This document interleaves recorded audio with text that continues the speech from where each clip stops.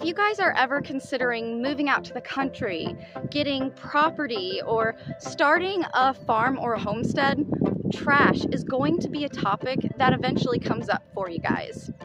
Welcome to Home and Haven Farms. My name is Brittany, and today we are going to be talking about trash on a property, ways that you can manage it. Today we're also going to go clean up some of my pastures, and I'm just going to bring you guys along for the journey. Oh, and you guys, if the sky starts dumping on me, I might have to go talk inside and clean later. So we'll see what happens and take it one moment at a time.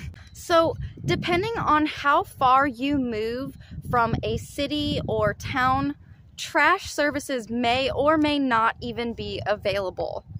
I know that where we are, we're some miles from town, but we're not a 40-minute drive or anything. And even out here, some people who do receive trash services don't always have it picked up when it needs to be picked up. So you might pay for a service, but because they don't serve this area very much, sometimes there's mistakes. Sometimes homes get missed or properties get missed. So often in the country, people will burn their trash. And depending on what kind of trash they're burning, that could be a good or a bad thing.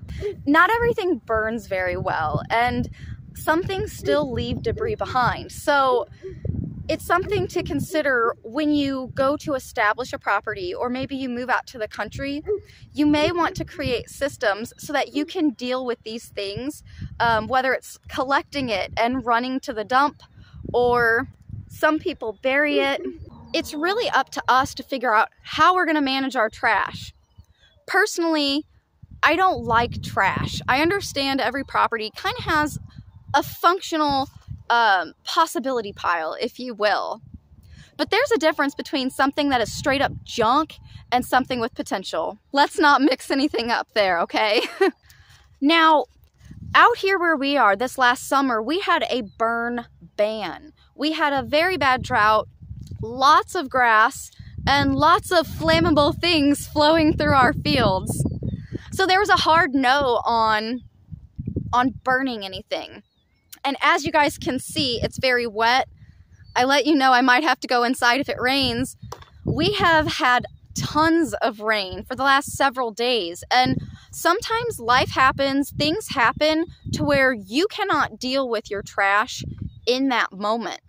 And because we live in the country out here, there is wildlife. And so what happened this time is we had a trash pile, and cats or stray dogs ended up getting into it. And we live in Kansas where it's very flat and windy, and that wind has taken the trash all throughout our pastures. So today I'm going to be going out here with my bag, and I'm going to be collecting any trash that the wind has taken. A lot of our pastures that have been resting over here are starting to green up, especially with all of the rain that is coming in. And the grass is ready to come in. It just needs some heat. We've got the water. We're going to get out here, pick up all this junk, and get it set away until we can burn it.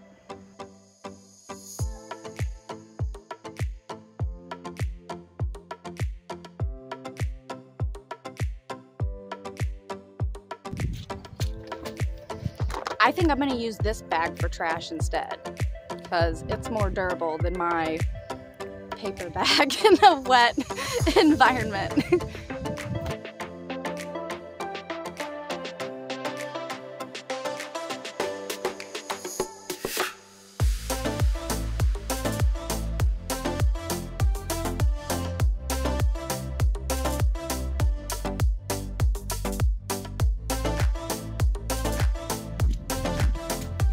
All right, let's move somewhere else.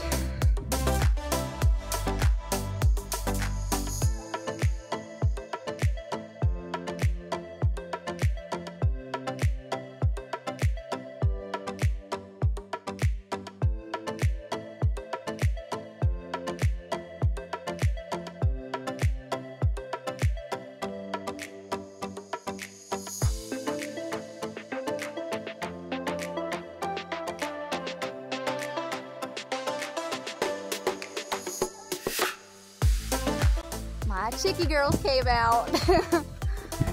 It looks like our neighbors had the same problem because some of their feed bags blew over here. So that's another thing to consider, are your neighbors and how they manage their stuff over there at their property. I'm over here by our ponds. I can see the guys in the background. And I'm gonna clean over here too. So behind us over here, those are cattails. So once they grow in, those are gonna be really cool and they can get as tall as me. I'm only 5 foot tall.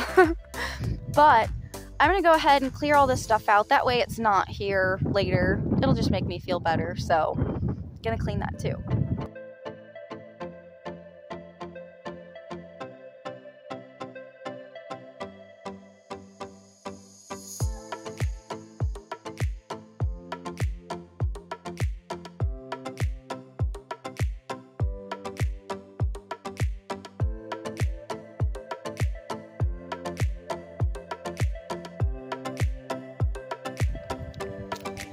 Alrighty, well, I think that's gonna be it for right now. Until next time. So I'm gonna get this stuff packed up and we can finish things up. Wipe the dirt off my face. It started sprinkling again, so I opted to just close this video out over here with the shelter of the mudroom.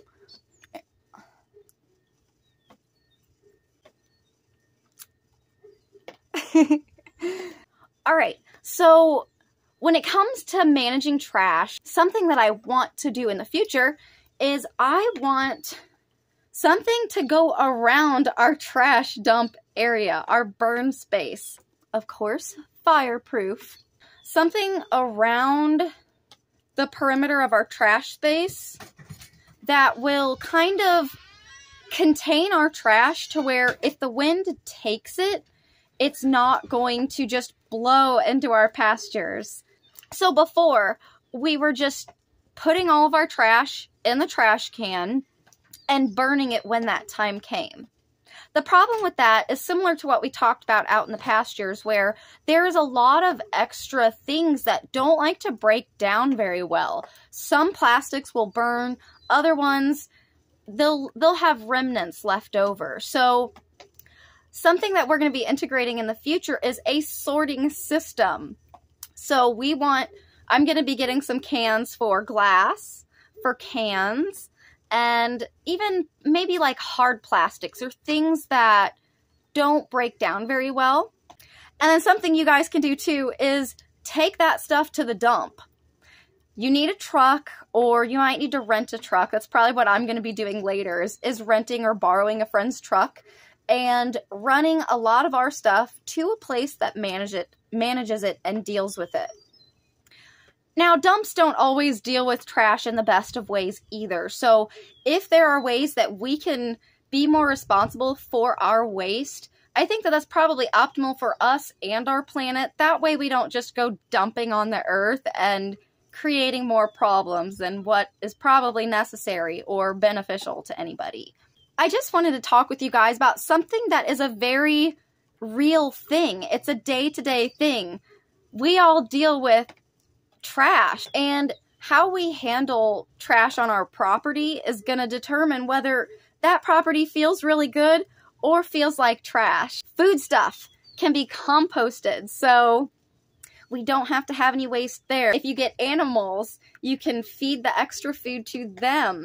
There doesn't have to be a lot of waste, so moving forward from here, I look forward to creating systems that will be really functional and efficient and keep our property healthy and looking beautiful.